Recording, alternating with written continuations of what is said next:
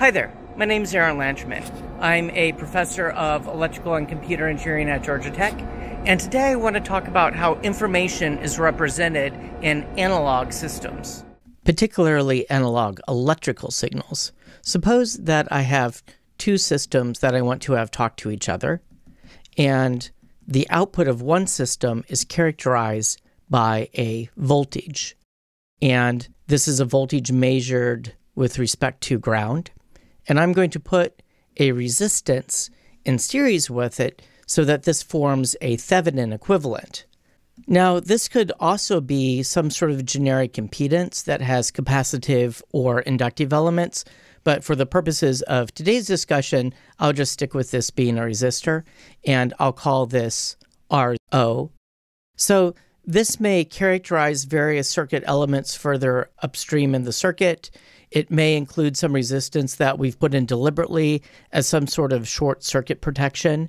Whatever it is, it's usually something that we want to keep relatively small because the way we're going to think about the circuit that receives this is that ideally I just have some sort of magic measurement device that measure voltages, again, relative to some ground. Ideally, this would be an infinite input impedance, but I'm going to assume that this is actually some resistance, Ri. Again, it could have some sort of capacitance, it could have some sort of inductance, it could be a general impedance, but for the purposes of today, I'm just going to assume that it's just some resistance. So here's the question. What is the actual voltage at the input going to be?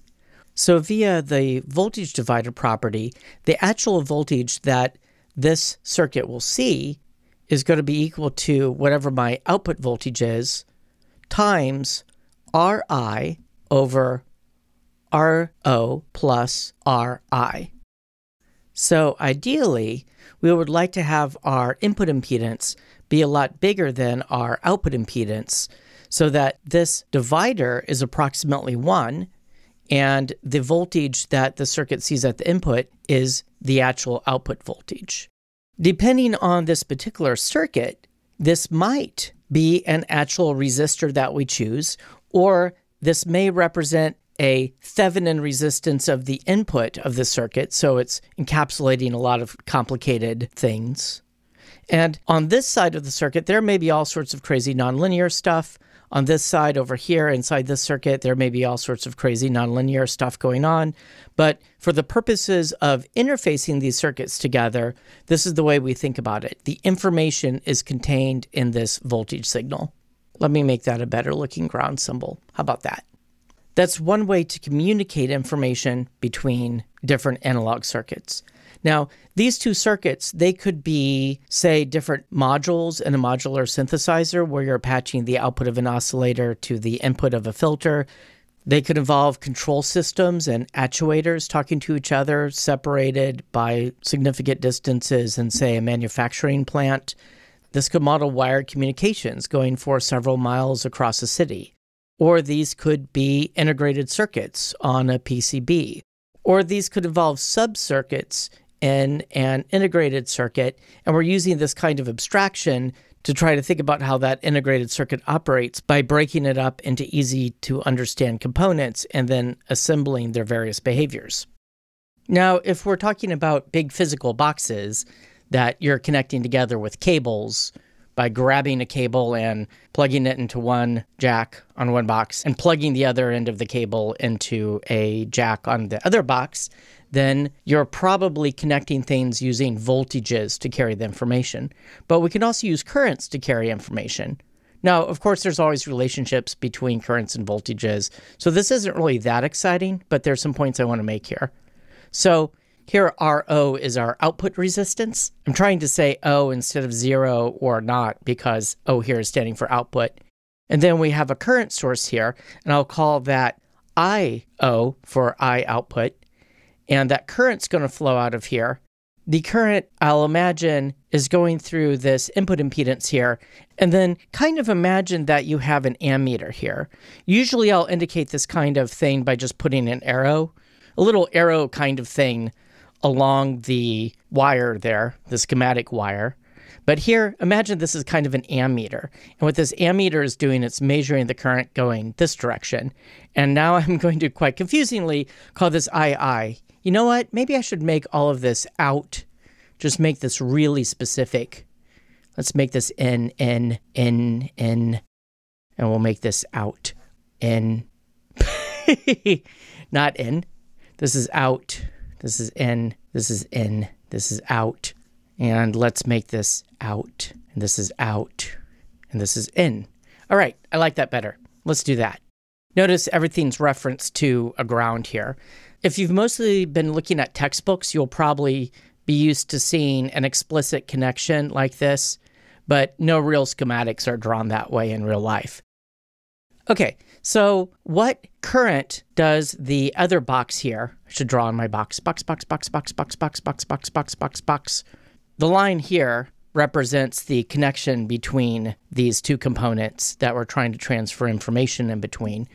So what is the current that the second box actually perceives? Well, it's going to be this output current split through this current divider. And now I have to be careful with the way I write this, because in most of the work I do, I wind up using voltage division instead of current division, so I'll often mess this up. So I've got the sum of the resistances in the denominator, and then for a current divider, you put down the resistance that the current isn't flowing through. So here I'm going to put R out in the numerator, and now I'm going to ask, how would I want to set this up if I don't want to lose current? Well, I will be able to get this to be pretty close to the output if, in this case, the output resistance is much bigger than the input resistance. And again, these could be generic impedances if you have capacitive or inductive effects, in which case we would use Z instead of R. So if we're connecting systems using current, we would like R out to be big and Rn to be small, so the current won't want to go down this branch, but will want to go down this branch. And in the case of connecting with voltages, we would like R out to be small and Rn to be big, so there's not really a lot of current flowing through here, and you pretty much see all of this voltage over here dropping across here, because you're not getting a lot of voltage dropping across that R out. Now, if these conditions here don't hold, that's not a showstopper. You just have to realize that you need to include these effects when you're calculating the behavior of the system. In particular, if you have a series of components that you're used to just drawing as a series of block diagrams, maybe this is a high-pass filter, maybe this is a low-pass filter, whatever, and you're building some filters, well, you have to be careful with that. Because if it's a circuit, if these aren't just magical block diagrams on a piece of paper, you can wind up with this effect where systems further down the line load down systems that come before it. And you just have to remember to include these effects if you need to. And now we can ask questions like, what kind of single input, single output systems could we have? Suppose I were to take my output structure here and copy and paste it and scoosh it over here. Scoosh, scoosh, scoosh, scoosh, scoosh, scoosh, scoosh. So what do I have here? I have a system that takes a voltage as an input and provides a voltage as an output. So here's a voltage input and a voltage output system. If I think about what the gain of the system is, and the gain could be less than 1, that gain is unitless. Similarly, let's grab this output current structure and scoosh it over here. Okay, we've scooshed it. And just like up here, if I want to characterize the input and output relationship of the system, I have a current going out that's related to the current going in by some factor, and this factor is also unitless. So I have a current gain here, or I have a voltage gain up here. But now let me swap this around. I'm going to grab this output structure here, scoosh it down here, and let's scoosh this up here. Scoosh my input structures closer, and scoosh this guy over here. Let's clean this junk out here, and let's connect the dots here. I now have two other kinds of systems. In this one, the output is a current, but the input is a voltage. And In this one, the output is a voltage and the input is a current. So the factor here, whatever it is in units of 1 over ohms. So I like to use an upside down omega for that and call those mhos. And then down here, we have a factor that's in the units of ohms. So down here, we have a trans-resistance relationship, and up here, we have a trans-conductance relationship. So remember, what we're describing with these equations here is whatever is happening inside the rest of the circuit that I'm not drawing in. So there's all sorts of crazy stuff going on. And for that matter, this isn't really something that you should take literally. This is all part of an overall description of how the circuit behaves.